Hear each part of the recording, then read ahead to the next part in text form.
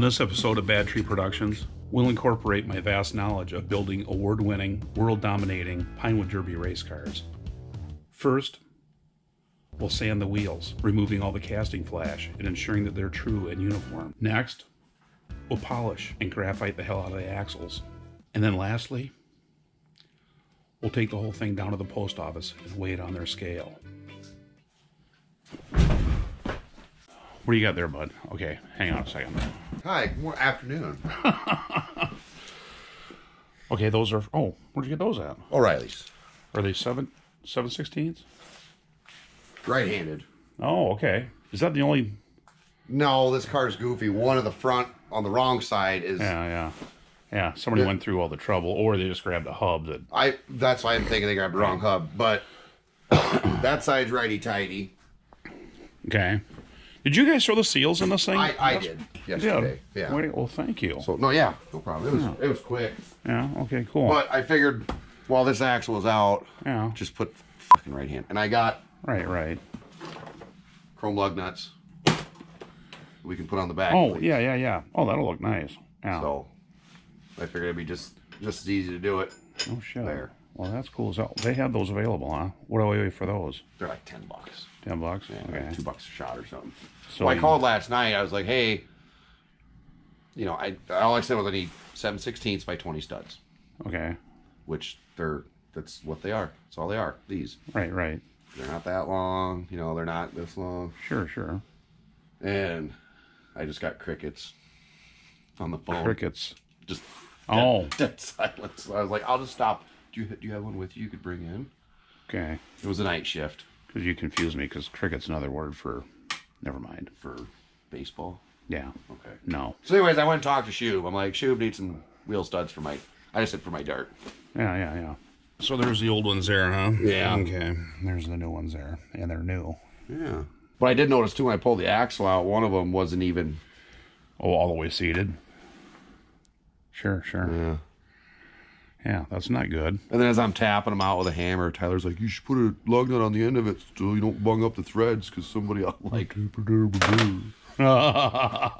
Because somebody might what? Want a pair of wrong way 7/16 studs when you can go buy them. Right. Well, you can go buy them. Sure. They're out there. Mm-hmm. Brother Sean was over too last night. He was. Oh, yeah? What do you have to say? We just talk shit about you. You bastards. Yeah, well, it's Tyler and Sean, not you, so... Right. I got it. There we go. Okay, that's cool. Awesome sauce. Okay, so I'm going to slam those in. Mm-hmm. And then put that axle back in. Luckily, when that leaked, I didn't get on any of the shoes or nothing. Okay. So I just cleaned the vacuum plate off. Yeah, I just cleaned the vacuum plate off a little bit and wiped it down. All right. Drove the new seal in. Right. That's cool. I used this job right here. Really? Yeah, I flipped the arms around the other way. Looks familiar. Oh, and then pulled it. Okay. Yeah, I flipped them the other way. Really? I kind of ruined it though, because I mean, it was already kind of a piece of shit. Yeah, but the threads were bunging up on that. Yeah. Okay, whatever. But now it's just really hard to turn. Oh, sure. But it's fine. For somebody, yeah. For somebody. All right, that's it. Keep the accolage. Mm-hmm. I got work to do, Jay. All right, buddy. Thank you. Whatever. All right. So anyway, our fuel system consists of. Shut up. Oh, we threw a new tank in it. We got a new pickup with new regulator. This is actually what is that called? The fuel pickup thing. The fuel sending unit. Yeah, it's brand new. It's just a cheap one that I got off of eBay. So keep your fingers crossed on that. But this one also incorporates a 1/4-inch nipple for a return system, and that's what we're doing here. So from the fuel tank, we go to a big Mallory fuel filter, and then from the filter to a Mallory 140 gallon per hour gearator style fuel pump. That's all of this is hooked to 3/8 aluminum fuel line. It terminates up here at the very bottom of this regulator. From the regulator, it goes to the right with this fuel pressure regulator gauge. We'll be able to regulate it to like 70 pounds, or 7 pounds that is, to the Boxel quad carburetor, whatever. Any excess fuel will be returned via the 1/4 inch return line. And so now this is what we're doing today, or for right now, but this return line actually needs it needs a metered orifice. And so how we're doing that is we picked up a set screw, kind of a short set screw, and you won't be able to see it in there, but it's I'm not sure what size it is, like a 10 or an 8 or whatever size, but it kind of almost threads in there, and you don't have to tap this or anything. It's just kind of an interference fit. So basically, once it kind of grabbed, I kind of tightened it, and then ran it down in about 2-3 turns, 4 turns maybe. And so right now we need to actually drill that. The drill bit size is .050. So we ended up going over to our local machine shop and picking up a small drill bit, because you won't be able to find, we couldn't find a drill bit this small at our local hardware store. So, but it's a pretty small bit. What the hell? What's that, bud? This episode is brought to you by Honest Amish original beard wax. It's 100% natural, it's handmade, no chemicals, and it's made right here in the good old USA. Use it. So anyway, yeah, pretty small, spindly little drill bit, so you'll have to proceed with caution with this. So that's what I'm going to do right now. I'm going to drill through this set screw that I've got inside of here, and that'll provide our metered orifice. So the gas will just be pissing really hard through that orifice. But we actually use this type of a fuel system on a 78 Plymouth Arrow. This is back in like 2003. And what happens is when you hit the key, when you put the key in the run position, it energizes the system, pressurizes. You've got immediate fuel pressure, and then you go to start it, and the thing starts right up like EFI. And with today's fuels and so on and so forth, they have a tendency to evaporate. So if your car sits for 4 or 5 days, you could end up having to crank it over before you end up actually getting fuel or carburetor. And this system here will eliminate all that. So one subscriber did mention that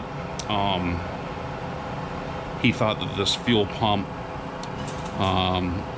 worked better with the fuel filter after the pump, like between the regulator and the carburetor.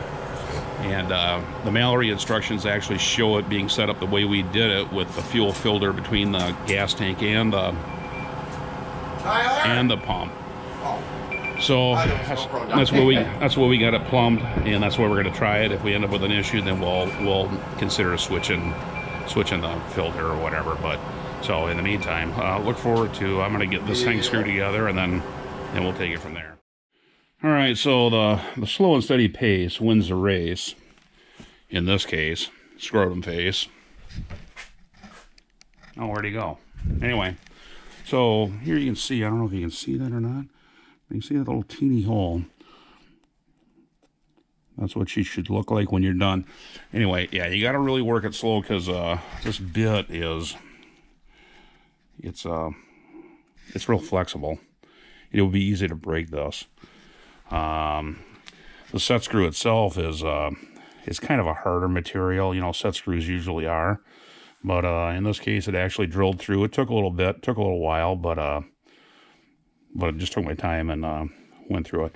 I imagine if you have the chance, maybe you can find a set screw that's just a little softer material, like I don't know if they make them out of aluminum, but I kind of doubt it, but maybe they do. But that might work out better. But anyway, that's what we got. So I'm going to stick around the fuel regulator, and then I'll be able to make this connection, and that part's done.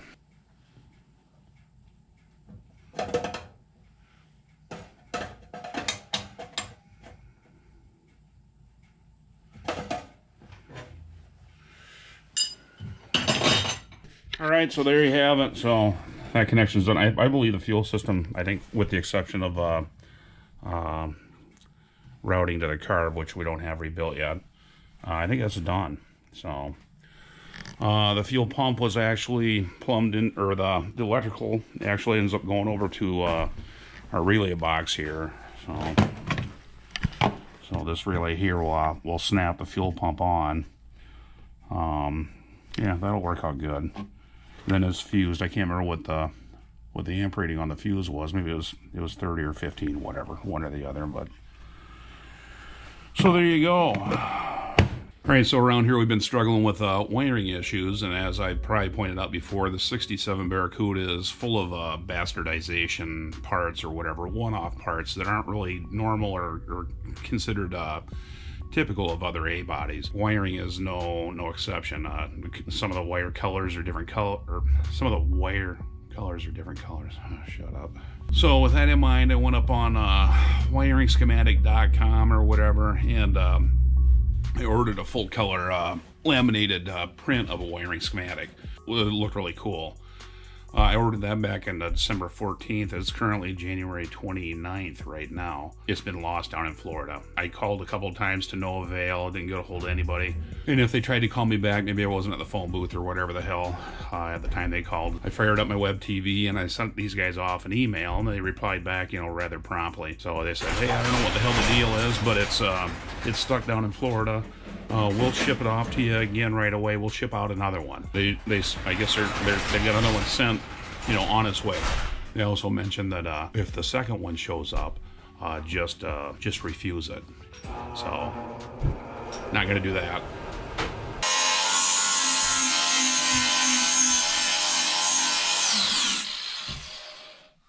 What are you doing? Oh man, well, you know, being that we are locally famous, my buddy's snow thrower, she's all wobbled out, so I'm just gonna weld a washer on it on both sides. And calls it good. Work it well. You want to hold this while I wire wheel it? Whatever. Right. We end up with matching fucking fingers. What do you got here? Coleslaw reaction. Yeah. They airmail from Airmail. the wilds of Borneo. Or Canada, I guess. Canada. What the hell? Yeah, British Columbia. Oh, so that's cool. Oh, what the hell? So this is, I guess, stuff Blake won. So it's, I mean, it doesn't sound broken. No, not yet. So we might call him up. Maybe. Thanks for your support, Luke, Rob, the car guys. That's pretty cool. Yeah, I thought that too. Thanks, you guys. Yeah. So we'll get into that soon enough. I reckon.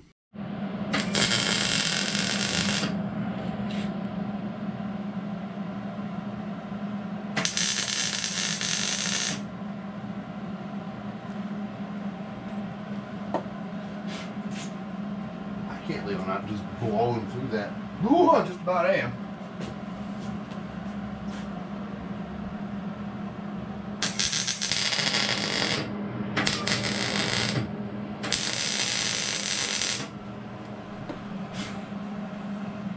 Oh, that's money.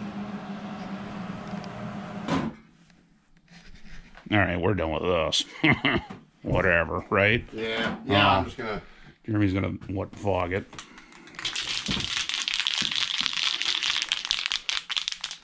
All right, we'll be back. We'll be back with some serious shit. What's it look like? 100%. Really? Way to go. Shit now. Well, it's you. Now it's you. All right, so we were able to spare you the boring bolt-by-bolt details on replacing the rear axle seals, which is unfortunate. Thank you, by the way, Jeremy. You're welcome. It's not that hard. You pull them out, tap new ones in. Right, right. There might be some footage somewhere where we actually talked about the leak. Maybe. Maybe. Somebody recorded it, the puddle on the floor. Someone recorded a Blake just jerking the axles out and then destroying the seals basically in the process without knowing. Right. Which in turn made more work for, top mechanic over future Jeremy. Anyway, So yeah. Instead, we ended up recording how to repair Dino's snowblower. So anyway, that's too bad. It'll work. So. Well, you know, it's an episode. And right. Put righty tighty, lefty loosey threads or studs Right. on the driver's axle finally. Yeah, so there'll be no confusion, especially for blind old guys, you know, looking at, well, you can't see them anyway, but these are acorn nuts. They're really kind of nice. So anyway, yeah, those look good.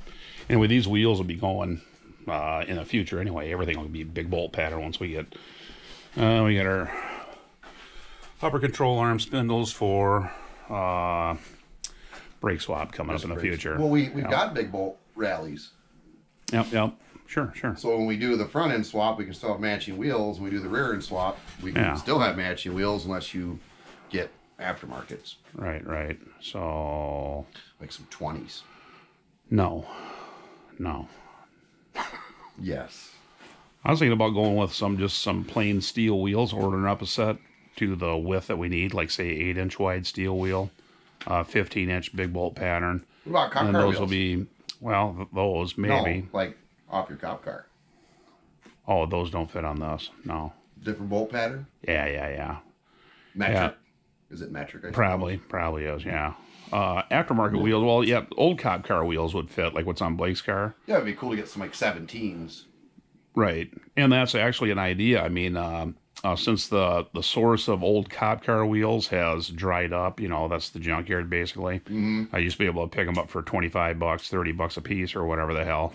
You can't do that anymore. So now another option is actually going to the junkyard and grabbing some like Jeep Grand Cherokee wheels. They're the same bolt pattern as big bolt pattern Mopar. Plus you can get those in a 17. You can get those in aluminum wheels, whatever trips your trigger. You can, you know, it'll get you by. It'll get you by for cheap. 17 will get you a taller rear tire. Sure. If you needed it. Right. And your options are more. Mm-hmm. I mean, years ago, 14s and 15s you had in your cars, it was easy to get tires and cheap. Right. Now it's like, you know, yeah, you got to order them. But 14s are hard to get, but 15s you can still get 15s, but 14s are more expensive than 15s. Right. Yeah. Like, so for a decent 14 is more than for the comparable 15. Right. I imagine. I know that for a fact. Well, more rubber, you'd think, right? Who knows? Who knows what the? Anyway, that's it for us today. I'm guessing. What else we do? Anything? No. Fuel system's kind of buttoned up for the most part. Yeah. I went fishing and dropped my phone in the water, broke a fishing pole, and lost one of my favorite bungee cords. Well, that's unfortunate. Whatever. I'm going to do it again tomorrow. I got a few things underneath to button up, and that'll be transmission lines. And that's about it for underneath. Then I can get out from underneath of this pig, which will be nice.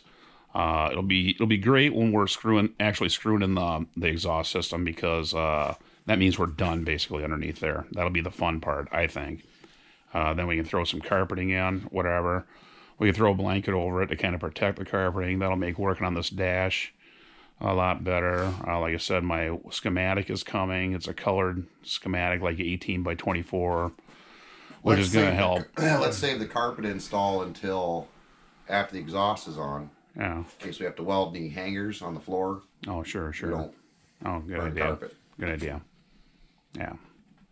But other than that, it'll just be laying back there. We'll just peel it up if we need to. Chilling. So we need to, yeah. Anyway, yeah, that's that. See you later. Bye. Bye-bye. Bye-bye. Ooh. Quality replacement parts. Crown Automotive for Jeep vehicles. That's cool. Right off road. Huh. So we got 1, 2, 3, 4 of them. Oh, Lord. Now we've got 12 of those. Crown sticker. Nice. Cool. Let's throw that up. What's this? Grime Eater. Contains aloe and lanolin. Cool. Made in Canada. Cool. Nice. And cleanser, not cleaner. Oh, it's You put after after you clean your hands. you can cleanse them. And here's a magnet. Magnet. Nice. Cool. The car guys. Hmm. The car guys. Thanks, guys. Thanks for having your live event. Yeah. Because good you know looking out. we need koozies out of everybody that watches. We do. Hell. Because after a few uses, they get dirtier than hell. Here we go. With the rest of them. You can literally never have too many laying around, so. Another one. You got those goofy plier ones. Those are kind of nice. Yeah, I think these ones are made for like coolers. Huh? Oh, they fit the coolers? They fit the coolers perfect. I think they know what they're up to up there. What's the coolers up there? PC Light or something, ain't it? They're on the up and up. I'm not sure. Might be right. For sure. All right. Well, Blake, like a blister, showed up when the work was done. Mm-hmm. Wearing tennis shoes. Yeah, I didn't walk here. Oh, and he got some more wiring done the carburetor too. It looks like. Never ceases to amaze me. I don't know how they make stuff like that work. Jay, Jay wasn't happy. We still laughed about it. What, it's got a carb heater plugged into it now? Yeah. For optimal fuel atomization. Oh, you plugged it. It works, man. All right, well, what's next? Go home and edit this? Yeah. Make videos. I'm gonna do a little more fishing tomorrow. I gotta catch something. And then Alpine stopped today for the internet problems. And they replaced my modem / router, and now it works like a dream. I've only isn't that what you said? like 8 months I ago. thought it was a can of nuts. Blake the tech wizard. It's good for me to just open it. Yeah. All right. Well, yeah, do that. Jay's got to work tomorrow, so. No. I had an idea of what I wanted to do to the car next, I just got my but then I forgot about it. So I stayed home. All right. Later. We'll do that. Bye.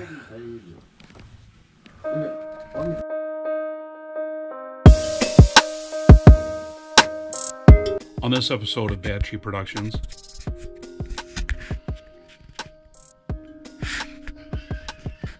I'm not fucking doing nothing. You suck. You can laugh now.